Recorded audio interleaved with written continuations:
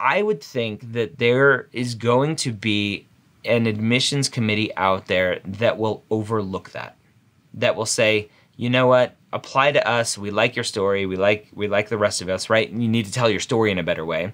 Yes. We like that part of it. We can overlook those two math classes. Apply to us next year, and we'll give you an interview. Application Renovation, Season 2, Episode 3. Thank you so much for joining me today. Hi. How are you? Doing well. It's a nice, easy day at work today, which is why I have time to talk to you. Yay, that's good. So I'm excited to dive into your application and really hopefully help you figure out maybe where you went wrong, where you went right, and how to put your best foot forward next time. Before I dive into your application, I want to hear from you kind of what your thoughts are, where you potentially struggled, and how you can maybe improve for next time. So I've spoken to a couple of the physicians that I work with, one of whom is actually connected with my local College of Medicine. Okay. Everybody's major concern seems to be my downtrending GPA. Okay. I graduated with 2 bachelors of arts, and as a result, I did not have the prerequisites necessary for medical school. So I began taking classes and probably got a little carried away. I didn't have any guidance. I didn't even know about pre-med headquarters or anything like that. So I started with calculus, Okay. which I subsequently failed. It is the only class I have ever failed. I took a step back afterwards and I said, let's try this again, but let's do it right this time. I took pre-calc to refresh my memory. Okay. And then I passed, but with a D. Okay. So math, definitely not your strong suit. No, never happened. That's okay. Guess what? You don't need to be stellar at math to be an amazing physician. Yeah, I've kind of figured that part out. However, it makes even though on all of the rest of my prerequisites, I have A's and B's, that one fail dropped my GPA significantly. Yep. So currently I'm actually retaking calculus for a 3rd time, but in person instead of online, which I did the first 2 times.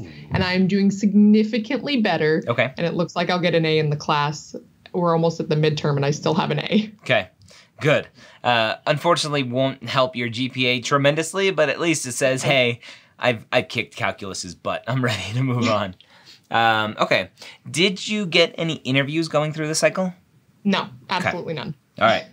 All right. Well, let's go ahead and dive into the application.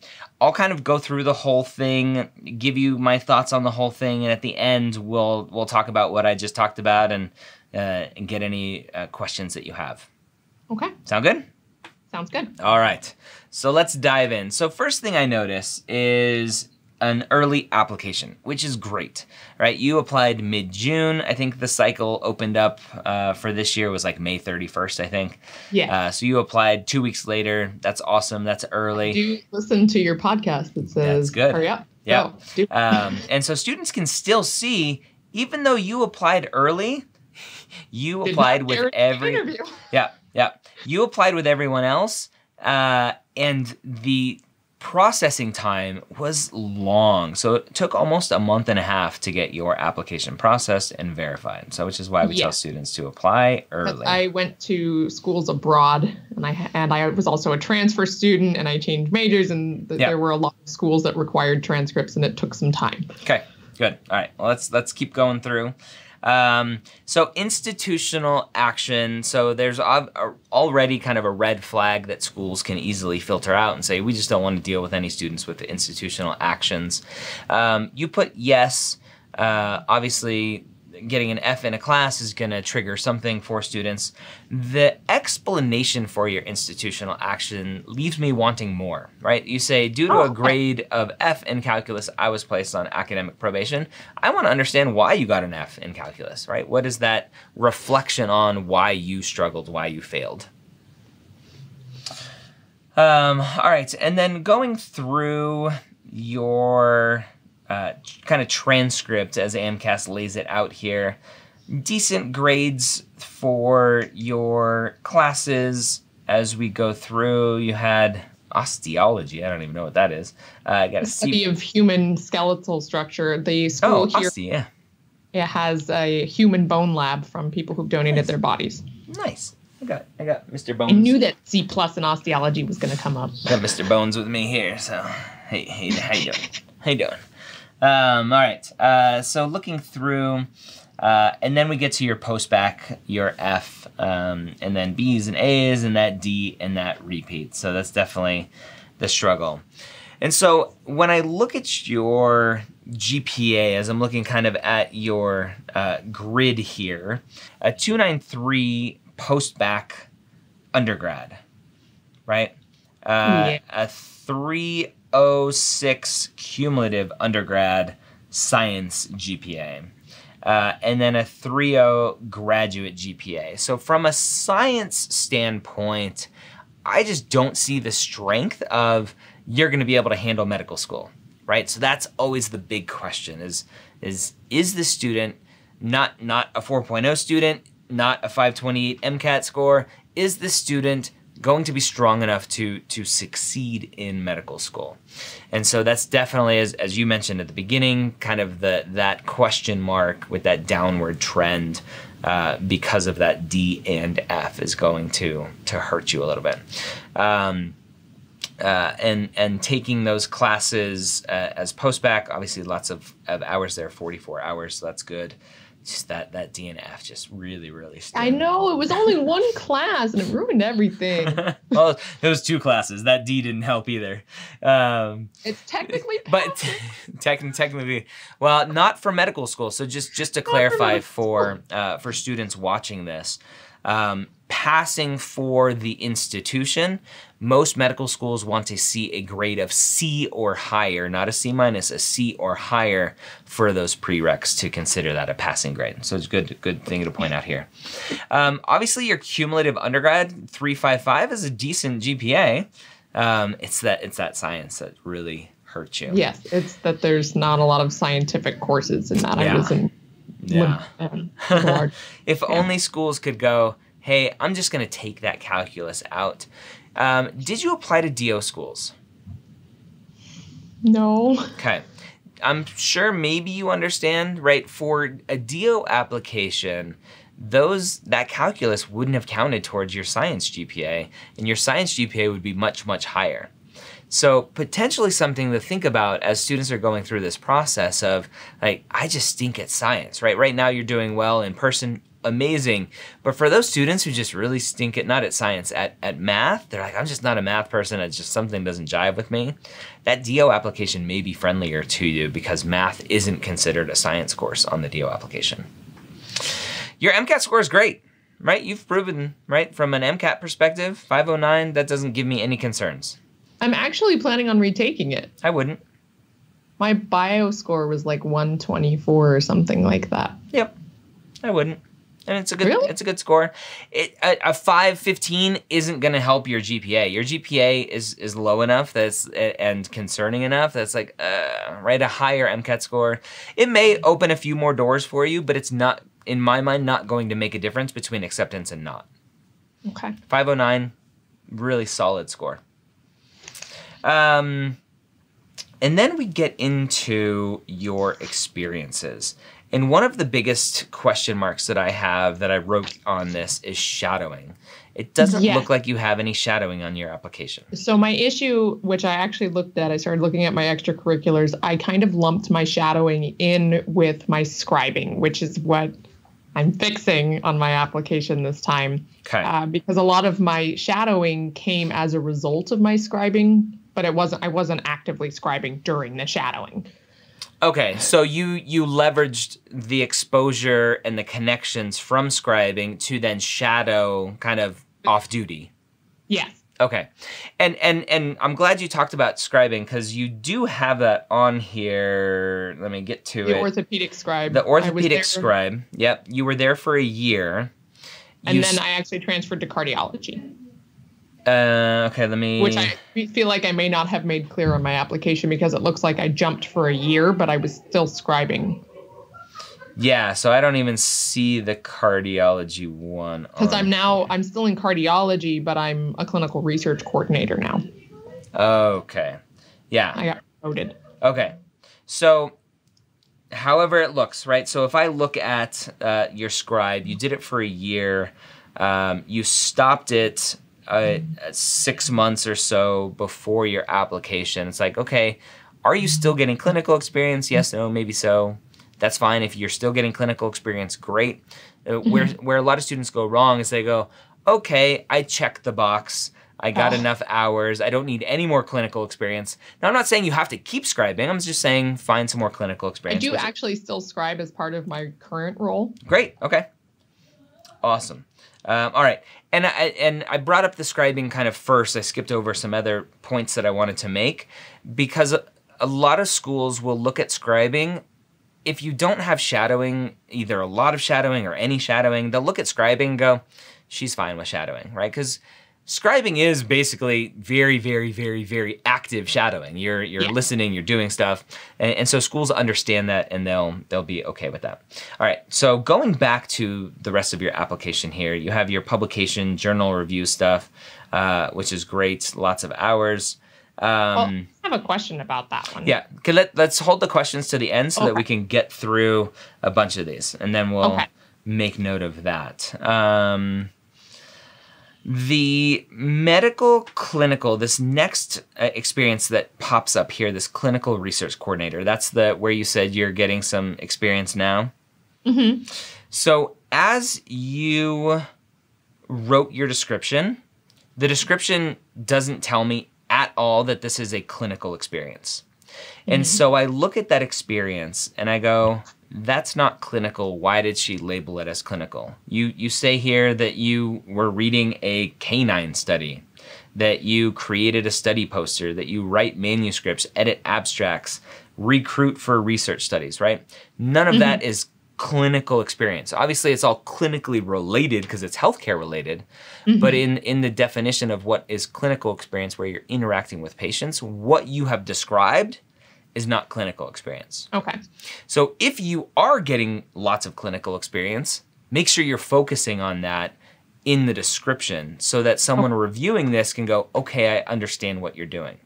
And that's the difference between having something that's a little bit more kind of generic clinical research coordinator that I really don't know what that is. Maybe in the big picture, it's some places it's tons of clinical experience. Some places it's a lot of reading abstracts, editing abstracts, et cetera, which isn't clinical. It's maybe more research related. Versus something like if you're an EMT, being an EMT is being an EMT, right? It's there's really not a lot of question marks around that. So just make sure you're focusing on the right stuff. Okay. Same thing with the next one. And so I see two experiences back to back where I'm questioning, this isn't really clinical experience. And then I'm questioning your whole application. Like, is this whole application just a big farce? And that's not something, you don't want your reviewer to go, I don't know if I trust this application, right? No, and so I don't like that. I know. That's why we're talking about it, right? And so listen, right? So you have community service volunteer, medical clinical as the subject. It's a month, 48 hours. So it's not super impactful, right? It's only 48 hours. But what, as you dive into the description, you're saying is you are a camp counselor. Again, that's not clinical experience. Sure, it's at a medical school. You're around clinical things. Right, the example I always give is a student, it's been a couple years now, a student, I was reviewing his application, very, very, very minimal clinical experience. And what he did have on there, he listed as clinical experience. He literally was the janitor. But because it was at a hospital, he labeled it as clinical experience, right? And so you're doing a very similar thing here. Because it's around a hospital, medical school, around doctors, et cetera, medical students, you're like, oh yeah, this is clinical experience.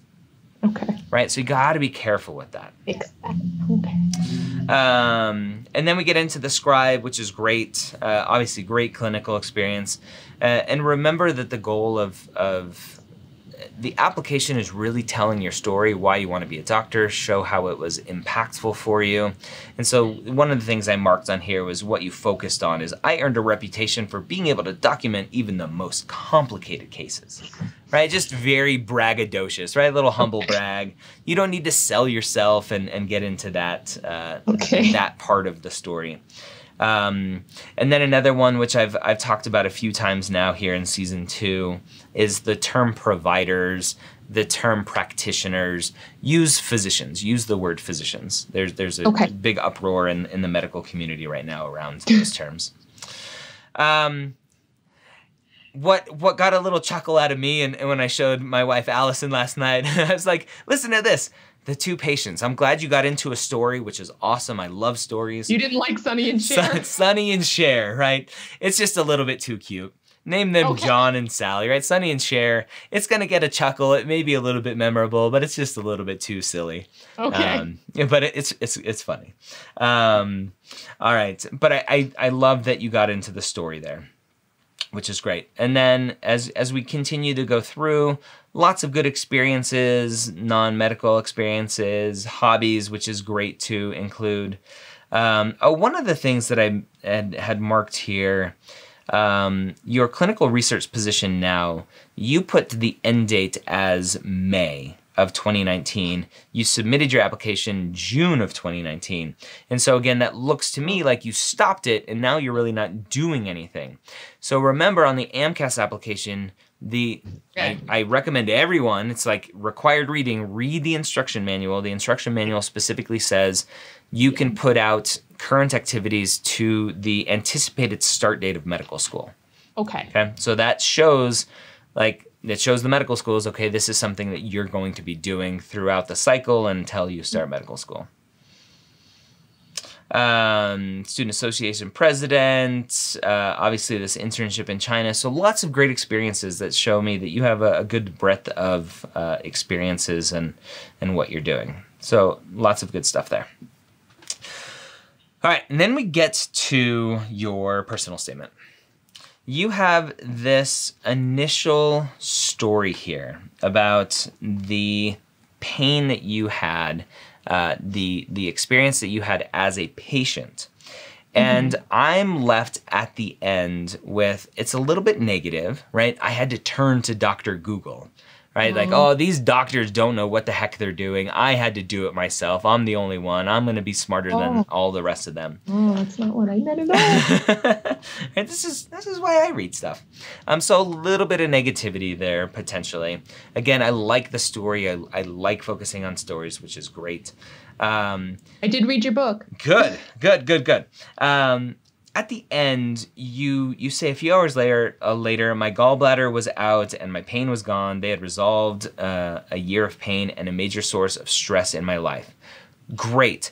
The next words out of your mouth, the next words on this piece of paper should be a reflection of why did this was this your seed? Was this kind of your turning point to go, I need to be a doctor or I need to be involved in healthcare in some way? Or was this watering the seed of a desire that you already had? You say, I decided I wanted to change people's lives in the same way. And so you start to go down that path, which is good. I have this highlighted yellow. You have a little bit of reflection in there as to why it is, it's an important part of your journey. I would say that it's just too long of a story. Too much story, not enough reflection. Too much story, not enough reflection. The reflection, I think, is good. It's just a lot of story that we could have shortened up and used different stories to help bolster your overall argument of why you want to be a doctor. Okay. All right. So good job there. The next paragraph, you're talking about working as a scribe. And the kind of sales pitch here is, hey, I'm okay being around all of this gross stuff. I didn't get sick or overwhelmed or emotional, therefore I should be a doctor. Right? Okay. It's a very common story that students try to tell of I didn't pass out the first time I was in the OR, so therefore I want to be a surgeon, right? It's just not a strong reason for why you want to be a doctor. So I get to the end of the question. The story is that you understood the language that they were speaking, and that was it, right? That was the end of the story. Again, the question is, well, why did this, again, strengthen your desire to be a physician, right? Just because you understood the patients and the physician doesn't mean you should be a physician, right? Mm-hmm. The next paragraph is a very common example of talking about shadowing in a personal statement, and sometimes scribing too, in some way, because scribing is just really shadowing on steroids, where you focus so much on the physician, right? You say, his bedside manner, his dedication to educating patients inspires me. He embodies the tenet of do no harm. He takes the most complex, most hopeless cases, providing hope to many. He strives to improve his practice and treatment through research and training, right? This is an essay about you and why you want to be a doctor, not about how awesome this doctor is, all right? Or how you thought he was awesome. And so again, the takeaway, right? You tried to do some reflection. The more clinical experience I accumulated, the harder it became to deny the call to medicine. Why, right? That's a nice statement, but the question is why? Why did it become harder? Why was it so impactful for you? Okay, not that it was, but why was it? Okay, and then I have here, it looks like the rest, a lot of the rest of the examples are just shadowing examples, which make them weaker stories to talk about to really prove why you want to be a physician. I do have a good takeaway that you have here. I want to be that doctor providing patients with the relief and answers they need to move on with their lives. That's the why. That's the kind of stuff that I'm looking for, right? That is as showing the reflection on why you want to do this. Okay? Okay. So not the best personal statement, which is okay. My initial word vomit one where I just wrote out everything was 6 pages. Oh, wow. And then we get into school list. Decent school list. I think you did a good job with a mix of private schools with Einstein, Baylor, Rosalind Franklin, Duke, Keck, super competitive schools, right? And with that was a little unintentional. I broadened my school list a little more now. Yeah, with your MCAT and GPA. I was mostly concerned would they accept my credits, because the community college, online college thing while I'm working can not be accepted by some schools. Yep, true. And so the ones that I have marked here are the public out-of-state schools, right? So just something to be aware of. I think are you an Arizona resident? I am. Yeah, so Arizona here I have marked, but obviously those are in-state for you. So Ohio State, Colorado, California, Kentucky, unless you have, again, some very specific ties to those states, maybe not the best to apply to them. Just from a residency standpoint. So, with that, what questions do you have for me? So, kind of just to summarize, obviously that the post-bac grades are hammering you. Your MCAT score, in my mind, is good. The question mark of, is this really clinical? Is it not? Are you trying to pull a fast one on us and show that you have lots more clinical experience than you really do? The lack of shadowing. So lots of question marks with your experiences. It sounds like you have tons of great experiences. It's just maybe we didn't tell the story in the proper way. Presenting it to the admissions committee. Exactly. So what are your thoughts?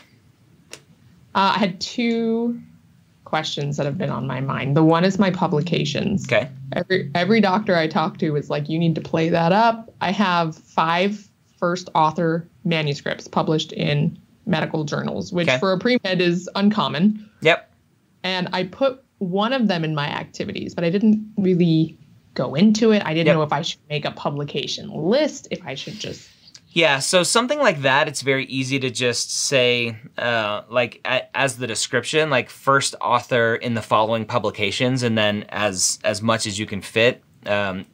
Students really love to put the full, the proper way to cite a publication, and those things are ginormous. But as much as possible to say, you can go find these articles here, here, here, and here, is just a quick and dirty way to show that you had that experience. The research is great. It shows obviously that you're super engaged. First author publications really isn't super important.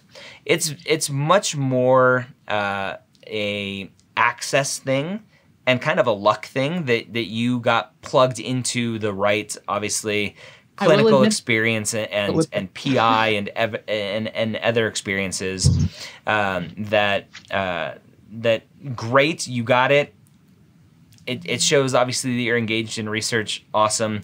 It's not going to win over the GPA side of things to say, hey, this student struggled here, but they have 5 first author publications, so let's go ahead and overlook the GPA. And I keep talking about the GPA. The GPA, like if you remove those calculus classes, the GPA is probably decent. I don't know if you've done that math, but if I were to look here, I'm usually I haven't done the math, but even by logic, if I took out the 2 classes, the rest of my grades are fine. Yeah, so you have a mix of B's and A's. So my just rough guess is probably you're around a 3.4, which is much better than a 2.93. Yeah, and so those 2 classes, right? It's really hard to look at that, and maybe that's something if you can talk to the institution locally where you're at to say, hey, like, look at my transcript. Don't look at my overall GPA, my post-bac GPA. Don't look at that number. Look at the 2 classes that are dragging down this whole thing. Like, is this something we can talk about? And I would really encourage you, if you haven't already, because you're I think close to those universities, or at least one of them, just go and have those really frank discussions to be like, tell me what you need me to do. It seems like, and you can be honest with them, like it seems like just a huge waste of time and money for me to go spend $50,000 on a master's to prove that I'm academically capable, when really it's 2 classes, math classes, that are doing all of this. Like, please, like, work with me. That was what leads up to my other question is, the special master's comes up, and of course, as I applied, I got 90 million emails. Join our master's program, our master's program. And it was suggested by some other physicians, but I don't know if it's worth it in my case. I don't know if it is either. I mean, in big picture, like if your GPA were C's and B's, right? C's are 2.0, B's are 3.0, lots of B's and lots of C's, and your GPA was a 2.93, then I would say, yeah, maybe a special master's program might be helpful. But your GPA is great outside of those 2 classes, right? And so again, do you need to spend $50,000 on a special master's program and a year or 2 of your time to overcome 2 classes? And I would think that there is going to be an admissions committee out there that will overlook that will say, you know what, apply to us. We like your story. We like the rest of us, right? You need to tell your story in a better way. Yes. We like that part of it. We can overlook those 2 math classes. Apply to us next year, and we'll give you an interview. It's going to be very hard for schools to really be that upfront with you. But if you touch enough people and reach out to enough people, go to some conferences, right? The UC Davis conference, I harp on students going to all the time. The AMCAS convention, which is in March of 2020, as we're recording this, or April of 2020, where lots of medical schools are going to be at. Really get in front of schools and show them who you are and what that looks like to see if you can get some feedback. Okay. I'm trying to think if I had anything else. I'm just really appreciative that you've met with me. I appreciate you being willing to come on and kind of expose yourself in some way and really help so many other students as you are hopefully being helped as well. Again, I think nontrad, and so even from the beginning, it's just kind of figuring things out as I go. Yep, and that's obviously core to my mission, is really helping all the students try to figure out this process. I handed out your podcast info when I was at the U of A pre-med conference. I was like, have you heard this guy? Have you seen his podcast? Thank you so much. Well, thank you again for coming on. Hopefully this will help get you started in the right direction to improve your application, tell your story a little bit better, and really put your best foot forward next time. Thank you very much, Dr. Gray. Yep, have a good one.